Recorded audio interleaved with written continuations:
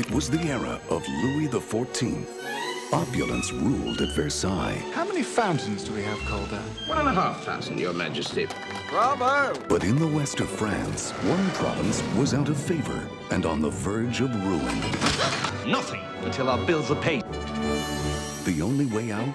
To invite the king for a weekend of spectacle. If you value His Majesty's favor, you will set no limit to the extravagance of the festivities. The only man who could pull it off. Vatel! Vatel? Vatel! This banquet will be decisive. The visit of His Majesty is the supreme test. Everything must be perfect. Everything will be perfect. Who is this Vatel? Where does he come from? Nowhere. Slums of Paris.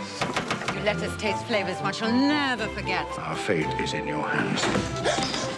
Forgive me, madame. Allow me. Madame? Madame. But now, Vatel has fallen in love with a woman who's just come to the attention of the king. The king begs the favor of taking a cup of chocolate with you in your room at midnight. Milady, this is from Monsieur Vatel. What is the matter with you? It's the king. Stay here. I think I can do that. Bring me this Vatel.